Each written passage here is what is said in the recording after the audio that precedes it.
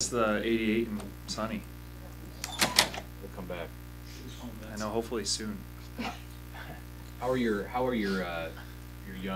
young and new linebackers, Stefan and your early goalies, doing now that you're 11 practices into the spring? They've been doing a really nice job.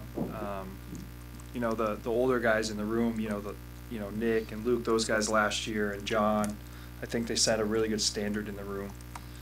So those guys are doing a nice job right now, doing everything we ask, working hard, trying to get better every day.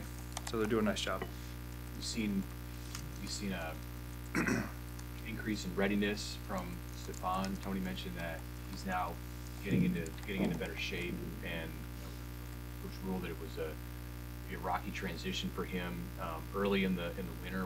How have you seen his progression? I think he's getting better. Obviously, it was a transition for him to move here, be a part of this program. The culture kind of adjusts to everything. The way we do everything, really, from the weight room, nutrition, sleep, study hall, literally everything. So that was a transition for him, and he's working every day to get better at it, kind of understanding how we want to do things. And so he's gotten better at it, learning how we practice, what our expectations are, what our standards are. So he's improving.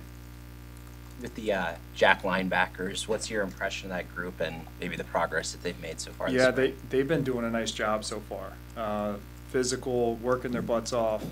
I got nothing but good things to say about them. Obviously, every day the whole room is trying to get better, but they've been doing a nice job so far this spring. What about Vincent Shavers? I mean, the recruiting of him, you guys jumped on him kind of late. I mean, how, I wouldn't say it's a surprise, but just how for him to come in this quickly when you really didn't have much of a chance to probably recruit him over the process. How big of a surprise has this been for you guys? Yeah, it's been pretty cool. I think Coach Rule mentioned it the other day. You know, he's kind of the type of young man that you want on your team. You know, does everything right, works his tail off, the way he plays the game, just a lot of energy, physical, flying to the ball. He's what you want, and so I feel blessed that he's on our team for my sake and everyone else that's a part of it. How quick did his recruiting process move for you? Because, I mean, it was like literally like a week before signing day pretty much? Yeah, it was quick. I mean, we went to see him, and it was like, hey, come up to Nebraska, and he came on the OV and said, I'm coming to Nebraska, and the rest was history from there. So it was a short period of time, and I'm glad he's here. Tony highlighted Bullock and said, he's just really playing fast right now, and there's a lot of confidence.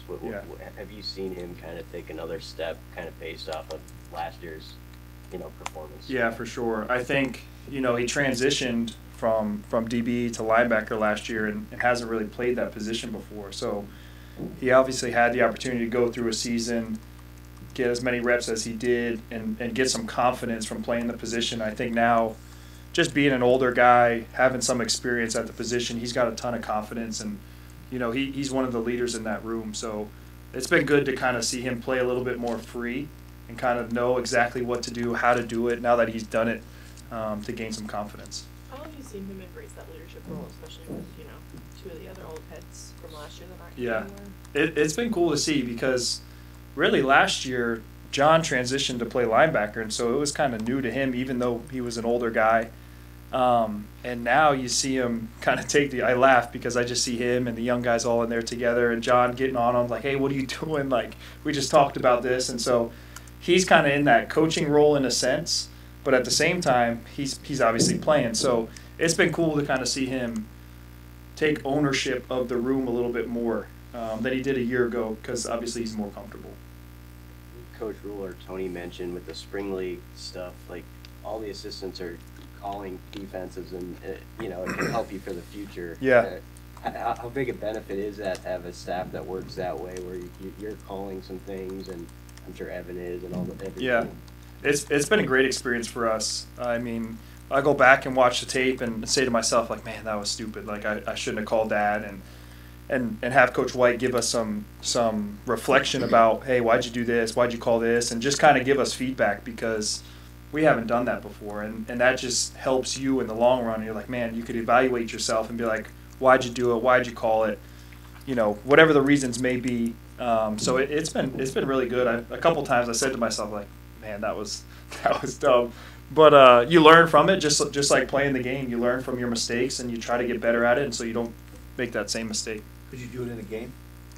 Yeah, I mean, I think that's the point now. It's like, hey, let's work on it, and so that you get better and better at it, and kind of fix your mistakes. And I guess it's one of those things you don't know until you do it, right? Like, you got to go out there and do it, and you're going to make mistakes in the game too, and that's kind of how it is. What kind of appreciation do you have that for Tony and Matt, that they have put you and the other assistants in a position to do things like that that can benefit you long term? Yeah. No, I'm thankful for it. I mean, it's been really good. We've never done that anywhere I've been with Coach, so it's really cool because now we get the chance to grow even more. And Coach White kind of has that. I don't know what the right word is. Like, he's the head coach now in a sense, because now we're coordinators. So we're kind of the chain of command a little bit changes. So I've really enjoyed it. I thought it's been really good. We'll talk about different things that we called, why we did it, and it's been really beneficial. Thankful for it. Mekhi Berry is one of those guys who maybe made a big jump last season. I mean, how did you evaluate his performance last year, and what does he bring into the room again this season? Yeah, so I think Mekhi had the opportunity to step in. Last year was the first year he's really played, so he kind of gets that experience, that a little bit of what John did, of like, he's been in the same position, but now he had the opportunity to play last year. He got some confidence. He's got a better understanding of not only the scheme, but playing the game and how physical it is and everything that comes along with it. So Mekhi's been doing a nice job so far. Again, he's got to keep pushing himself every day. I got to push him every day, and we got to continue to get better. With all the years you've worked with Coach Rule as a player and now as an assistant, I mean, what's maybe the biggest thing you understand now that maybe you didn't understand as a player, and what's the thing you've taken the most from Coach Rule when it comes to this game and coaching student athletes? Yeah, that's a good question. I think just in general, like, when you're a player, sometimes you don't have the maturity that you do as you get older. So, I was a younger player. I was a sophomore when I played for Coach Rule, and it was only a season because I got injured, but I didn't really understand the why of a lot of things. And now as you get older, you're like, okay, that makes sense. Like, we practice that way because it's going to help us do this. Or we go to study hall every day. We go to our tutor to do this. Like, I think when you're younger, you don't really understand that.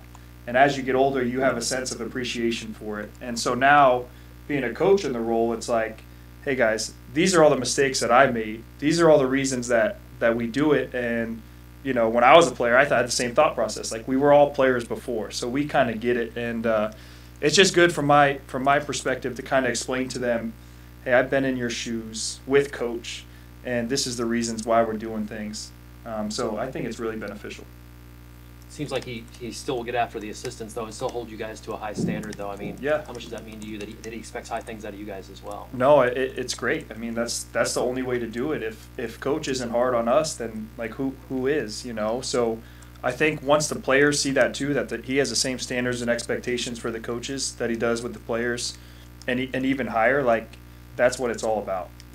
That's why you come to work every day, to push each other to make sure that we're all going for the common goal.